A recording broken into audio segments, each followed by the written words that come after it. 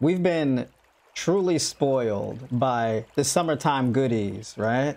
The watermelon, the honeydew, the cantaloupe, the mangoes of all different kinds of varieties, bananas of all different kinds of varieties, right? That sweet, juicy, delicious fruit has really satiated our sweet tooth. And for the most part, we've had a good run. But we're going to have to learn to adapt to the new season of fall. We're going to have to learn to adapt to the winter season, right? Where we're not really going to be able to be as raw as we would be in the summer months.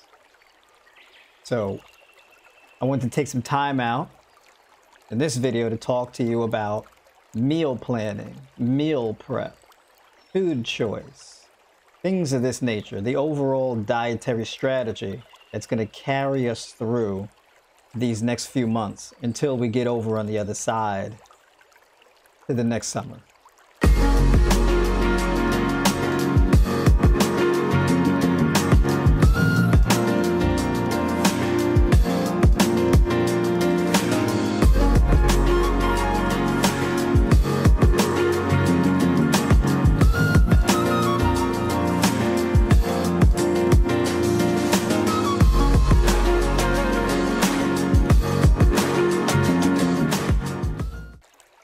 So our normal, typical dietary strategy as far as the raw vegan philosophy has been very dominant on the fruit side, and that's very easy to do during the summer months, right? Your first meal could be 6 to 8 cups of watermelon, or, you know, a whole honeydew, or a whole cantaloupe, or, you know, let's say 4 mangoes or something like that. Pretty easy to do. Second meal could be, you know, a banana smoothie with like 4 to 6, for some people even 8 bananas, right? A little bit of plant-based milk, some cinnamon, some nutmeg, blueberries, strawberries on top, that kind of thing.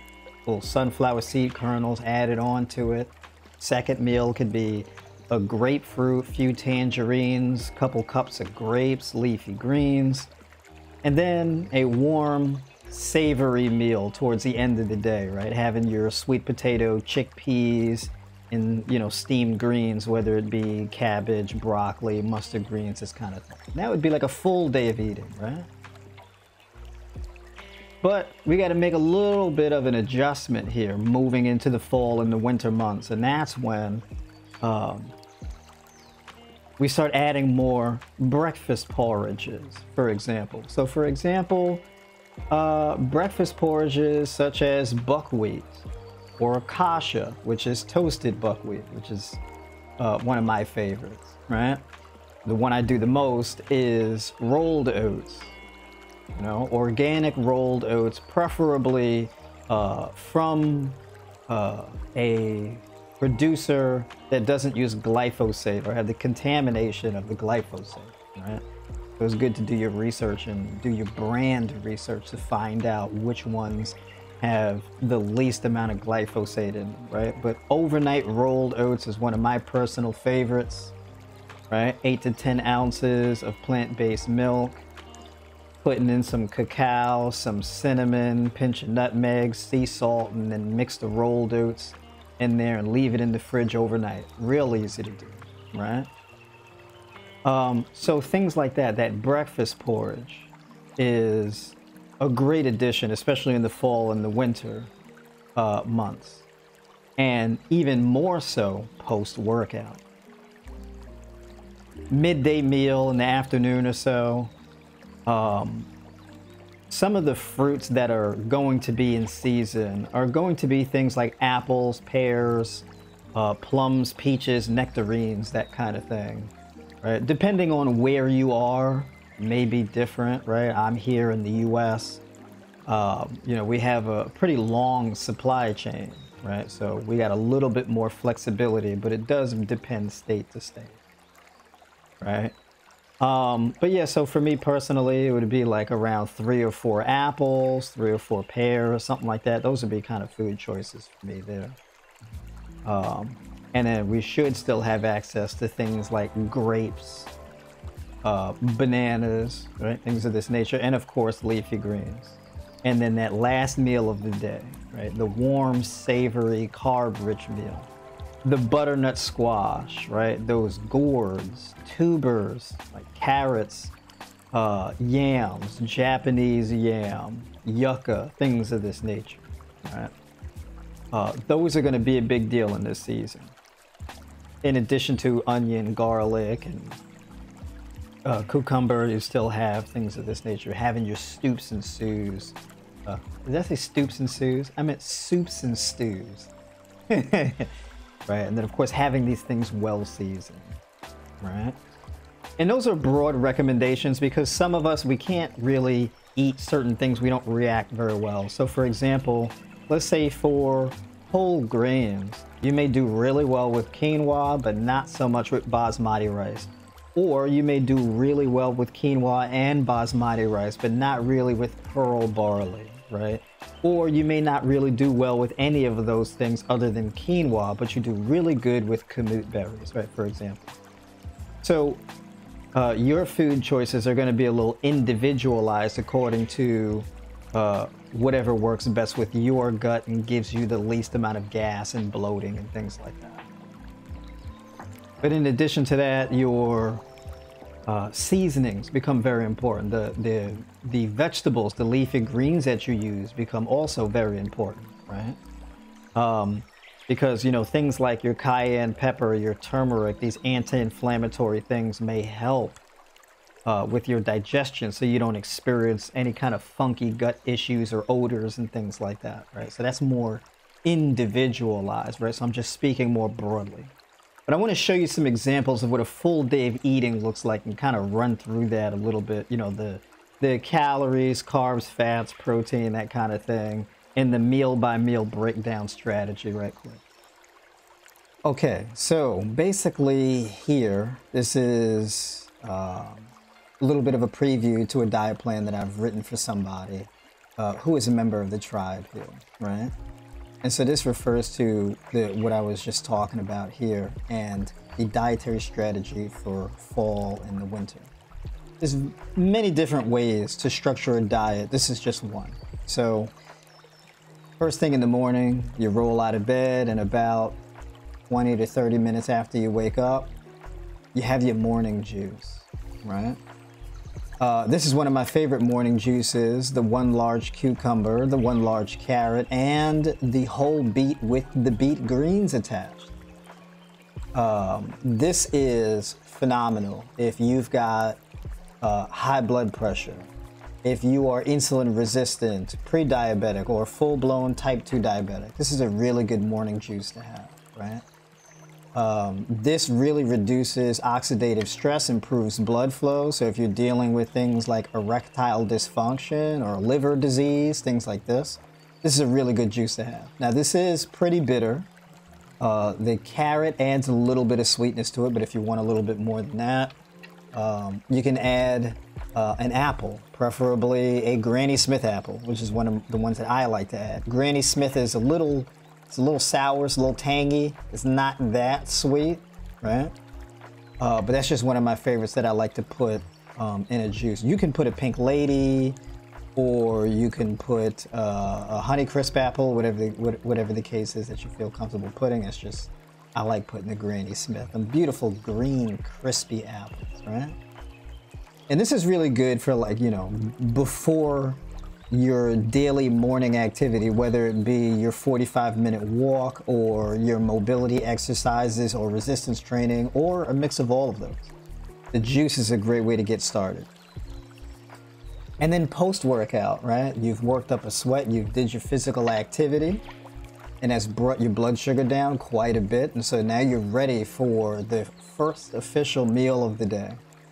Here's an example here, right? This is like an overnight oats meal. Here with 2 sliced bananas. So we got 8 ounces of plant-based milk. We got a cup of rolled oats measured dry. Okay. We got 2 tablespoons of cacao powder. We got 1 teaspoon of Ceylon cinnamon, 1 tablespoon of coconut sugar, and a 1/4 teaspoon of sea salt. So basically, the plant-based milk, the cacao powder, the Ceylon cinnamon, the coconut sugar, and the sea salt can all be put in a blender and blended up. You put that into a container, and then you add the dried rolled oats and mix that into it, right? And leave it in the fridge overnight. And what happens is this creates like this, it softens up the oats and creates a nice texture for a meal to have in the morning, right? And then of course you let that soak in. The oats, you know, they soak up the plant-based milk, everything like that. And then you just slice up some bananas and put that on top, right? For example, with this meal. And this is a very filling meal. And the cacao powder, rich in magnesium, very good for blood sugar management, right? Also a good source of copper, iron, things of this nature, right? So copper, I'm a big fan of the cacao powder. For that breakfast meal. And then the cinnamon also is anti-inflammatory, right, which helps to reduce the oxidative stress. It tastes good, and this is one of the staples of a diet plan that I make for somebody who would have high blood pressure or is a type 2 diabetic or dealing with some real insulin resistance issues. The cinnamon has been clinically proven to help to reverse insulin resistance, right? So this is a big deal here to add into that first meal, especially a very carb-rich meal, right? It helps to, you know, curb and control any blood sugar spikes you normally would have, right? Then, of course, the sea salt is also brings some extra mineral content to the meal, enhances the flavor of the food, and then the bananas, where you get additional vitamin C and potassium and B vitamins and magnesium and things like this. This is actually a very magnesium-rich meal, all right? So this is a solid, energy-rich meal that really goes a long way towards reversing chronic illness, helps to burn body fat and all of that kind of stuff, right? So the nutrient profile of a meal like this is real solid. Meal number 2, right? This is a lighter meal after having something that's heavier. Right? And that's just simply 2 pears cut up with 2 cups of red grapes. You can do green grapes or black grapes if you want also. I'm just more partial to red grapes. That's more so my thing that I like to go for there. And this is a real abundance of water and vitamin C and B vitamins, copper, iron, things of that nature. And then of course all of these antioxidants and things like that that help to mobilize fat and, you know, stuff like that. There's a whole lot of benefits to something like this. I mean, anti-cancer, improving thyroid function, reversing fatty liver, etc. I mean, you name it, right? So this is a good solid second meal, and it'll really jog your appetite for the third meal towards the end of the day. And this is a good meal to have like around 4 or 5 o'clock in the evening or something.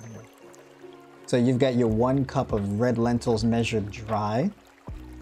You got your 2 tablespoons of nutritional yeast, 1 teaspoon of curry powder, okay? 1 to 2 pinches of cayenne pepper, a 1/4 teaspoon of turmeric, 1/4 to 1/2 teaspoon of sea salt, and then 4 cups of chopped bok choy. So this basically is like a red lentil soup, a curry red lentil soup. Pretty much. Now you season it to taste. You may want to add more curry powder, right? You may want to add more cayenne pepper, right? So you season it to taste. So with this in particular, what I would do is boil the red lentils, throw it in a blender, and then add whatever. If I wanted to add, let's say, a little bit of coconut milk to it, if I wanted to make coconut curry red lentil, add curry, season to taste, sea salt, all that kind of stuff to it. You can add some cumin, that kind of thing to it. Right? And even add some diced onions to it and everything like that. However you want to season it. And blend it up. Or you can even add chili powder. And you blend it up till you get the consistency that you want. And then put it back in the pot. And then you can add your greens like this chopped bok choy here. Turn it onto a low heat. And let the greens just cook for a little bit in the soup. Right? Just to soften up the greens too much. I don't like to cook my greens too much. I still like them to be a bit firm and crunchy, but just a little, just to soften them up, just soften up the cell wall a little bit, just to make the greens more easily digestible. So that's like a way that I would go about it. And that's really simple to do. I mean, this recipe, you can make this in like 5 minutes. It's really easy.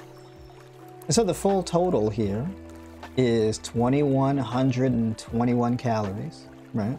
Or 2,121, however you want to say it. 401 grams of carbs. We're not playing around with the carbohydrates here, okay? Fat is 26 grams. That's roughly, if I remember correctly, that's in between 10 and 12% dietary fat, right? So out of the whole pie of the macros, the fat makes up about 10 to 12%. Protein, 94 grams, and that makes up from this, if I remember correctly, that's going to be around what? 14%, somewhere around there, 16%. This is actually a pretty high protein meal plan here. I usually try to get carbohydrates to be in between, like, let's say 70 and 55% of the macros. It usually falls like around a 65 or so. Protein is usually in between 12 and 16% of the macros, right? So I kind of have like these ballpark numbers that I shoot for when creating a diet plan. And as long as I'm picking from a select, group of food choices, this is usually what I end up with here. I don't go crazy trying to reduce the dietary fat as much as possible, right? But carbohydrates are going to be the dominant source of energy for this particular type of strategy. So if you are insulin resistant, you have high blood pressure, this kind of thing, this can be a very good diet plan or dietary strategy for you. To improve your glucose metabolism, raise your energy levels, get better sleep quality, and all that kind of stuff, right? And then, of course, having an eating window where you're not eating until like, 8, 9 o'clock or 10, 12 o'clock at night, right? So, you're done eating around like 4 or 5 o'clock or so. You're in bed by, let's say, 9 or 10 o'clock. And so you have like a bit of an extended fasting window. So basically you're loading up and fueling up and optimizing your nutrition in the first half of the day.